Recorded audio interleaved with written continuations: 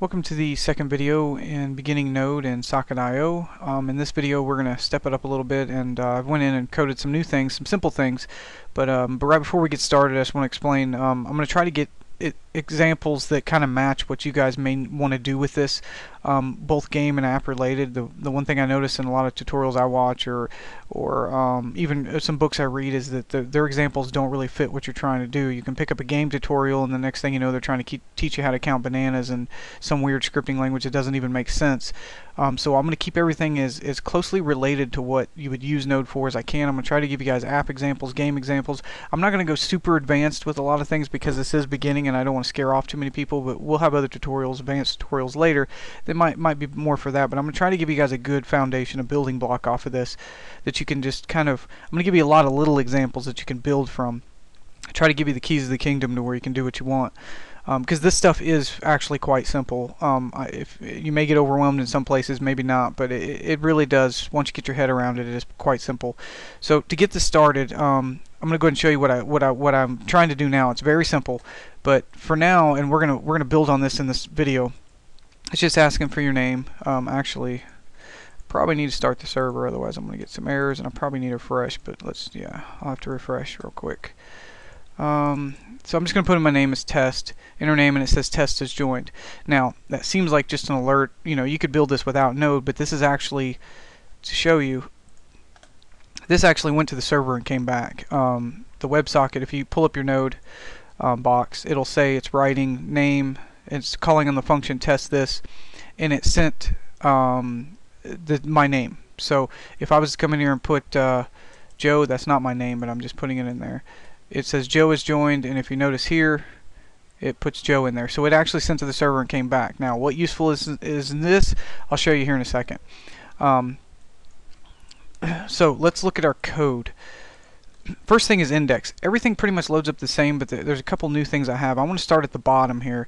This is basic HTML. It's a JavaScript form, I guess you'd call it, because basically I'm just creating a form called sendName that it's just a get method. And when you do the on-click for the button that I've created, it's going to actually call a function called submit name, and it's going to submit this .form, which is the form, basically the form. Up here I have the function that I've defined, and what it's doing is when you hit the click button, it's coming up here and it is taking the argument of the form, all the data inside the form, so no matter what I put in here, it's going to send that data to here. And then I'm creating a new variable and calling it username, and then I'm just getting the form.name.value.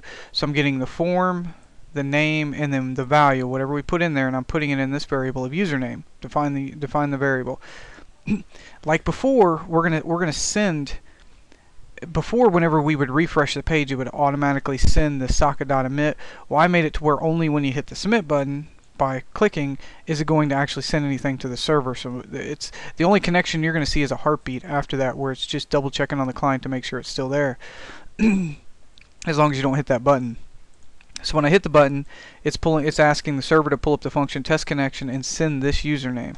So if we go to app, you'll see under test connection, it's the same function we used before. It's sending the username and then it's emitting.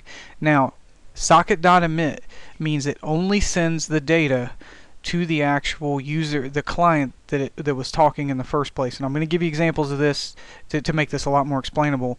But it's calling on, now it's calling on the server to do, or I'm sorry, the client to do test this and then send back the username. So I know this seems redundant right now where we're sending the server the name and then the server sending back the name. It's the same data coming back and forth, and of course this isn't very useful, but you'll see how this is useful if you don't already here shortly. So basically the function's called test this, it's bringing in the data. And you'll notice I'm changing each one of these differently. It doesn't really matter because these are all private variables that belong to this anyway. I was just changing it, just not really, I didn't want to change the data, I just wanted to keep it the same. But anyway, it's just sending this name and putting concatenating it, the has joined on there.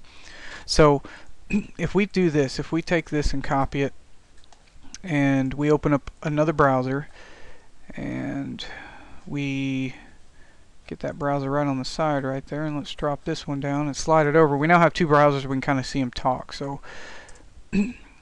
So if we hit test now, it says test is joined, but this guy doesn't know test is joined. Well, that's because in the app, we're only sending socket.emit. Socket.emit only goes to the original client who sent the information.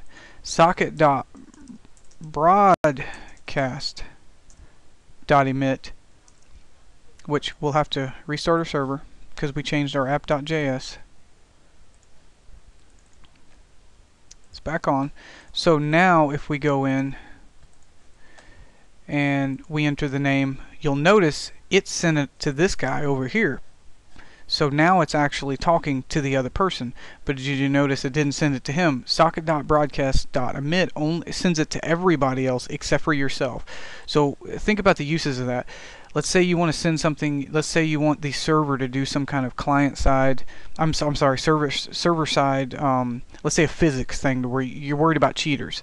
But you only want the original client. Let's say we're searching through a chest. You're playing a game and you're searching through a chest, and you don't want any JavaScript finding loot on the client side because then the clients could possibly hack it. Well, every time you search for a chest, you don't want the findings of those chests going to every single client out there. So you'd use socket.emit. So when this user searched the chest, it would send that to the server. And the server would do any kind of, okay, what was in the chest, and it would send it back only to this client. And that also saves on any kind of a lot of data that's going to come back and forth. Now, with this other example where it's sending it to everybody else but yourself, let's say that you're wanting to chat. Let's say you say, hey everybody, well, you don't want that. You can post that without having to send the data. You could post that to yourself with your own JavaScript client side, and then have the server only send it to everyone else, because you don't want the server to send back what you said. That's just extra data that you're sending back and forth. It doesn't need to be. So that's why you would do that. And where I use it at is in a lot of my web games to save a lot of data. If a player moves, I will do the socket.broadcast.emit to tell all the other players where you move to. And because I don't need to send it back to myself, I know where I moved. So those are the two major different ones. Now you're wondering, well, what do I do if I need to send it to everybody? And there's also a way to do that.